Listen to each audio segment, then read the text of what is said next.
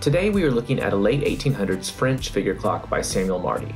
The title of the piece is called Teasing, and it features a young lady posing in front of a lizard. The woman stands atop a case of spelter and white marble with a little bit of brass. The clock is about 17 inches tall, 9.5 inches wide, and about 5.5 inches deep. And I really like the addition of these quarter spheres on the left and right sides. It has a beautiful dial with a floral theme being about 3 inches in diameter.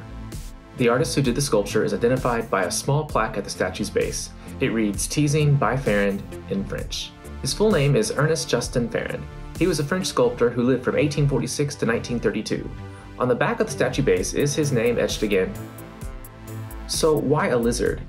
I believe the lady might be teasing something that symbolizes danger or death. In French folklore, the salamander is often related to the element of fire and poison. There's a lot of myths out there, but I think it's relating to one of these. The clock will run about 8 days and strikes on a single bell.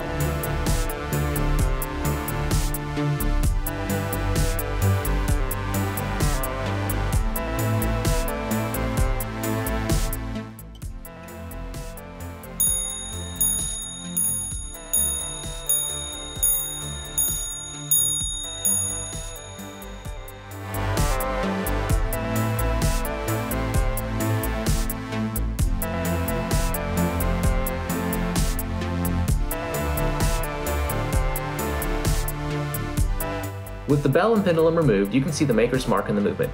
It looks like it says L Marti, but that's actually an S. I referred to a French clock identification guide I recently used for another clock, and that helped me determine it is a Samuel Marti. So in French, it reads Silver Medal, S. Marti & Co., 1889. I recently did a video on a Fritz Marti French figure clock, and you can check it out below.